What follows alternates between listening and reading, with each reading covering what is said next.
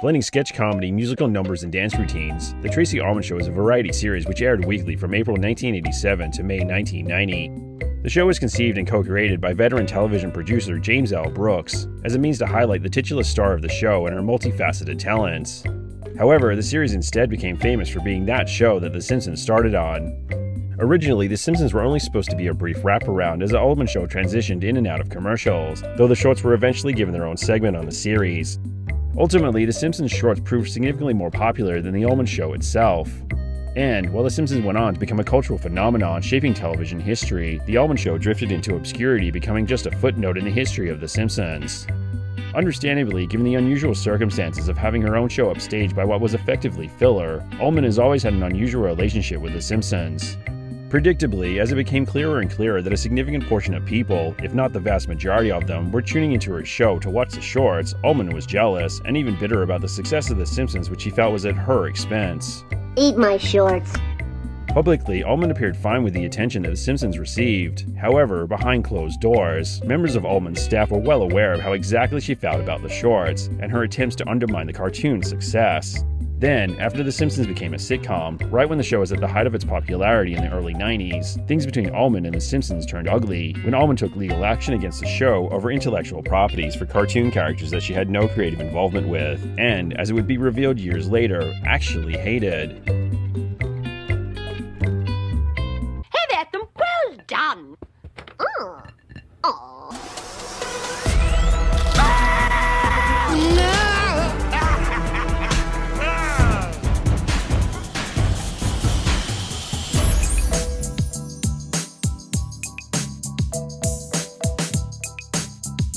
In addition to her talents as a comedic actor, Ullman is also an accomplished singer, dancer, screenwriter, and author. Sadly, many of her talents are the result of tragedy in her youth. After witnessing her father die of a heart attack in front of her when she was just 6 years old, her family struggled financially to survive without him.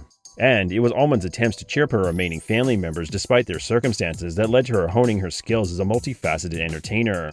Prior to establishing herself as predominantly a comedic actor, Ullman had a brief but relatively successful music career that saw her have 6 hit songs in the UK in the space of just 2 years, with her 1983 album You Broke My Heart in 17 Places and the 1984 release You Caught Me Out. In between her music career, Ullman appeared in a number of British television productions, most notably the sketch show 3 of a Kind, which ran from July 1981 to October 1983, made up of 3 seasons consisting of 16 episodes and 1 special. She also starred in another sketch comedy show, A Kick Up the 80s, which ran from September 1981 to January 1984, made up of 2 seasons consisting of 10 episodes. After winning a BAFTA in 1984 for her work on 3 of a Kind, Ullman moved to Los Angeles in 1985. Initially, she focused on a film and stage career, believing that there was little opportunity in television. Still, her agent put together a compilation of her work and began circulating it around Hollywood for either film or television opportunities. As expected, she got some interest from networks eager to produce a sitcom based on her comedy. However, after the tape caught the attention of Brooks, he immediately saw the potential to center a sketch comedy around Ullman's talents. In April 1987, The Tracey Ullman Show premiered, quickly garnering critical and commercial success. Ultimately, the show was the first Fox network primetime show to win an Emmy and would go on and receive 10 of the awards all up, with Ullman herself winning 3, as her show established her as one of the most versatile talents in the industry, in addition to leading to the phenomenal success of The Simpsons.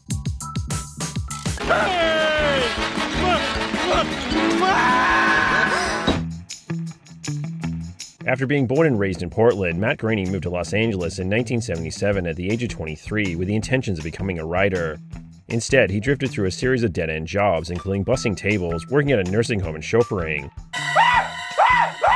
The closest he got to fulfilling his dream of writing involved a few jobs of thankless ghostwriting. During his early years in Los Angeles, Groening created the comic Life in Hell as a way to vent his frustrations. He soon found a small but loyal audience, as he detailed the struggles and misadventures of the anthropomorphic rabbits Binky, Sheba, and Bongo, and the identical roommates Akbar and Jeff. Much like The Simpsons, Life in Hell covered a variety of subjects, including love, work, and death, while exploring themes of angst, social alienation, and self-loathing. At its peak, Life in Hell was published in 250 newspapers. Eventually, the comic caught the attention of Brooks. In 1985, Brooks contacted Groening about adapting Life in Hell for animated sequences for Ullman's upcoming show. Fearing that he'd lose the ownership rights to Life in Hell, Groening created his iconic family, leading to The Simpsons shorts, and, subsequently, the awkward working relationship with Ullman. I suppose when you talk to people and they, they talk about the show, I expect they say, oh, I really enjoyed Tracey Ullman's work. Yeah.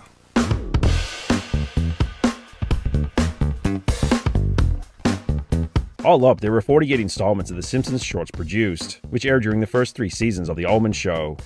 The vast majority were written by Groening alone, while the animation was done at the studio Klasky Supo by a team consisting of David Silverman, Bill Kopp, and Wes Archer, though the latest seasons were animated by just Silverman and Archer.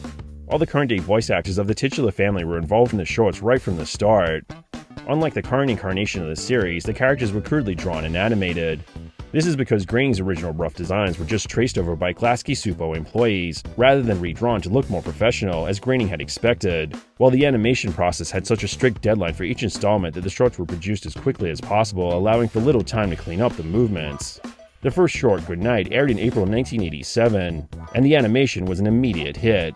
Soon, the shorts were given their own segment on the show, before being developed into a primetime spin-off sitcom which began in December 1989 with the Christmas special Simpsons Roasting on an Open Fire, which details how the family got their dog, Santa's Little Helper. Like the shorts, the sitcom was an immediate hit, with only the merchandise sales for the show being more successful than the series itself. Shortly after the Simpsons Christmas special aired, Ullman's show came to an end in May 1990. Officially, Ullman made the decision to end the series, though it was the Fox network's reluctance to renew it for another season that led to her pulling the plug herself. Now, with Ullman out of work while The Simpsons thrived, thanks to the network that effectively cancelled her show, rumors began to circulate that Ullman was bitter over the cartoon's success, something she herself made light of in an attempt to dismiss the claims. But I'm not bitter. Bart Simpson makes more money than me. What can he buy? He's a cartoon, isn't he? In addition to Ullman's joke about not being bitter at The Simpsons' success, doing nothing to quash the speculation, there was also the fact that it was strange that someone who was so good at impressions like Ullman had never appeared on The Simpsons. The inimitable Julie Kantner. Given that Groening was a fan of Ullman, he'd always wanted her to appear on his cartoon. However, during the run of the shorts, Ullman had always claimed that she'd been too busy to appear in the series. Later, after her own show was over with, Groening again asked Ullman to appear on his. This time she agreed, and for the 16th episode of the second season, Bart's dog gets an F, Ullman finally joined the Simpsons universe. In the episode, Santa's Little Helper goes to an obedience school after he repeatedly misbehaves.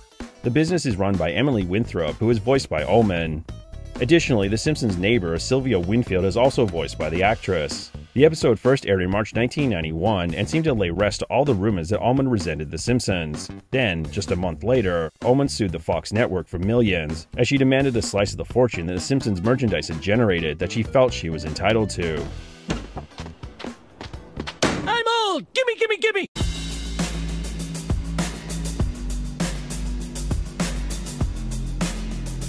Ullman's lawsuit against Fox alleged 4 counts of breach of contract. The complaint argued that her deal with Brooks' production company, Gracie Films, entitled her to 5 to 10% of merchandise profits from products or programs based on spin-offs from her show, even if the characters in question were created by someone else.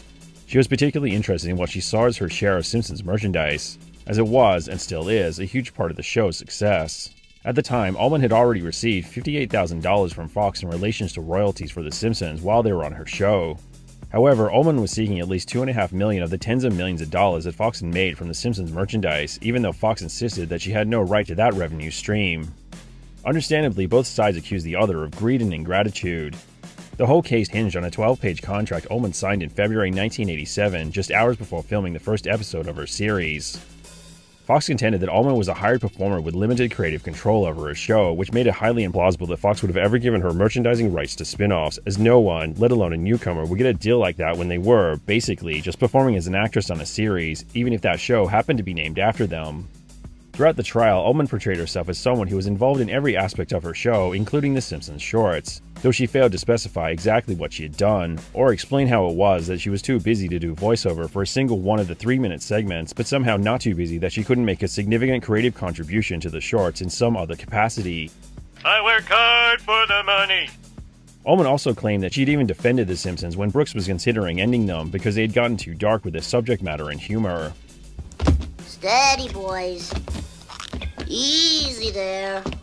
Understandably, the lawsuit was well and truly the end of Ullman and Fox's working relationship, but she was careful not to mention Brooks in her lawsuit, even though his company was instrumental in negotiating the disputed contract. However, although Ullman was careful not to directly attack Brooks or his company in order to avoid damaging her working relationship with him, Brooks was a key witness in the trial, and he didn't help Ullman's case. Rather, Brooks sided with Fox, arguing that The Simpsons was created by Groening with no creative input at all from Ullman. Checkmate. Later, in October 1992, a Superior Court jury sided with Fox. Ullman was unavailable at the time, but responded through her lawyer.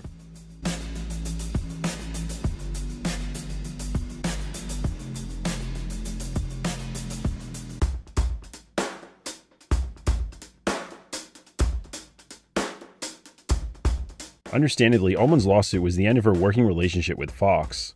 And despite her efforts to avoid antagonizing Brooks, the case also saw the end of her professional relationship with the legendary producer. The character Winthrop appeared in a number of other episodes, including Owed Money, the 17th episode of the second season, when Grandpa Simpson inherits a large sum of money, and When Flanders Failed, the third episode of the third season, in which Homer wishes for Flanders' new left-handed store to go out of business. However, Winthrop has no lines in either episode, and this is because, as of November 2022, Bart's Dog Gets an F is the one and only time Ullman has ever appeared in The Simpsons. While the character of Winfield has appeared in a number of episodes since Bart's Dog Gets an F, she's now voiced by Maggie Roswell. Officially, the last project Ullman and Brooks were involved in together was the movie I'll Do Anything, which was written and directed by Brooks. The feature was released in February 1994 and stars Nick Nolte as a struggling actor who finds himself the sole caretaker of his 6-year-old daughter. The film co-stars Ullman, which, despite having just a minor role, would have been awkward to film. Because, although the movie was released in 1994, it was in production during Ullman's lawsuit, which led Brooks to having to take time out from the project to record his testimony for his contribution to the trial. Ullman has since found success with a number of other networks, most notably at HBO with the series Tracey Takes On, which ran between January 1996 to March 1999, consisting of 65 episodes over 4 seasons, and the series Tracey Ullman State of the Union at Showtime, which aired from March 2008 to March 2010, made up of 19 episodes over 3 seasons. Ultimately, Ullman's fallout with Fox and Brooks didn't really impact her career negatively.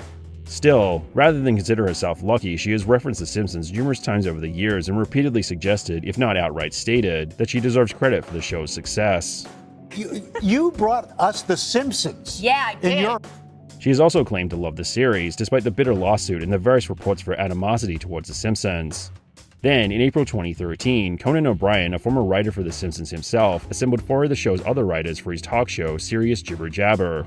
The panel consisted of Al Jean, Mike Reiss, Ray Kogan, and Jeff Martin. During the conversation, the group covered a number of subjects. Inevitably, Ullman's name came up regarding her involvement with the shorts. Initially, Jean explained that Ullman was too busy to have anything to do with the cartoons, before Kogan, who had also written for The Ullman Show in addition to The Simpsons, corrected him, explaining that, quite simply, she hated the animated shorts. She hated the cartoons? Oh, yes. She wanted it off the show because she said, I breastfed these babies. No, she had nothing to do with it and actively tried to get it off the show. 3 years later, in January 2016, Ullman appeared on The Graham Norton Show, during which the host inevitably mentioned The Simpsons and how they began on Ullman's show. Strangely, despite Kogan's earliest statement about Ullman hating the shorts, she doubled down her original claim that she had nurtured the animations, while insisting that she would have voiced a character had she not been too busy. Your very first show in America was the one that spawned The Simpsons. Yes, The Simpsons started on my show. And, yes, yeah. Additionally, in the years since, Ullman has repeatedly joked that she wished The Simpsons would let her on their show, ostensibly implying that they were actively sabotaging her career after she had helped kickstart theirs. I wish I could get 3 minutes in the middle of that show. Ultimately, there's no doubt that Ullman was and still is phenomenally talented, particularly when it comes to impressions, and that she deserved more credit for how good her show actually was. And for a show that consists of 81 episodes, made up of 270 segments and 1 special over 4 seasons, it's understandable that Ullman would be upset that her own personal series is remembered for something she had nothing to do with. But that's just the reality of the situation, regardless of how she feels. And it speaks volumes that, despite her claims, she can't provide a shred of evidence that she, in any way, let alone a meaningful way, contributed in the slightest to the success of The Simpsons, even if she truly feels otherwise. You didn't do anything! Didn't I? Originally, The Simpsons were just one of a number of recurring sketches on The Tracey Ullman Show. Then, Ullman's series became known as that show that The Simpsons shorts were on. And for someone as multi-talented as Ullman, it's understandable that she'd be bitter and frustrated that her skills were overlooked by crudely drawn, minimally animated cartoons. It's understandable that she saw the shorts as a threat, but it's inexcusable that she ever tried to sabotage another artist's career out of nothing more than jealousy. And it just adds insult to injury that she now tries to take credit for the success of The Simpsons. To argue that she's somehow imbued with success each and every minutes-long animated sequence that just happened to be on a show named after her that she otherwise had nothing to do with is both absurd and insulting to the numerous other people who went uncredited but were directly involved in the development of what would, ultimately, become the iconic series, The Simpsons. Like, are you a creator of The Simpsons? I breastfed the yellow people. What a load of crappy crap.